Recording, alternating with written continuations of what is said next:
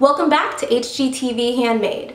Before I get started, I have to confess that I don't cook very often. So I've been trying to do little things here and there to brighten up my kitchen and encourage me to use it a little bit more and to eat out a little bit less.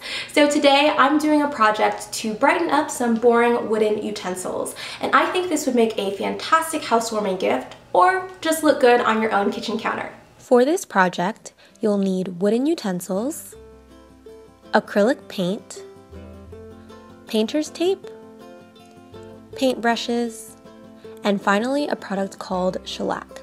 This is basically the top coat that is going to seal in the paint and keep the color long lasting. My first DIY was a simple ombre set of wooden spoons. First, I taped off each of the spoons in the same place.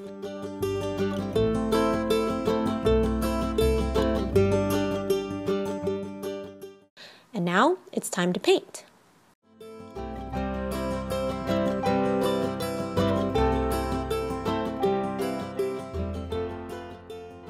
This is my makeshift drying rack. It's just a cardboard box. About an hour later, I applied a layer of shellac. Just paint it on with a brush and allow it to dry for a full 24 hours before attempting to use the spoons.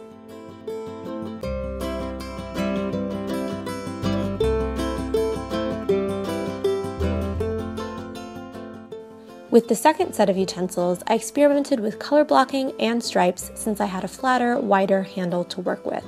I started by painting the handles a lighter base color and then allowed them 24 hours to dry because I didn't want to pull off any of the paint with my next step.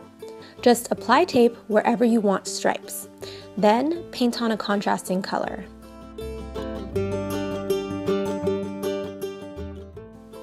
You will also have to add shellac to these as well, and finally pull the tape off to reveal your new utensils.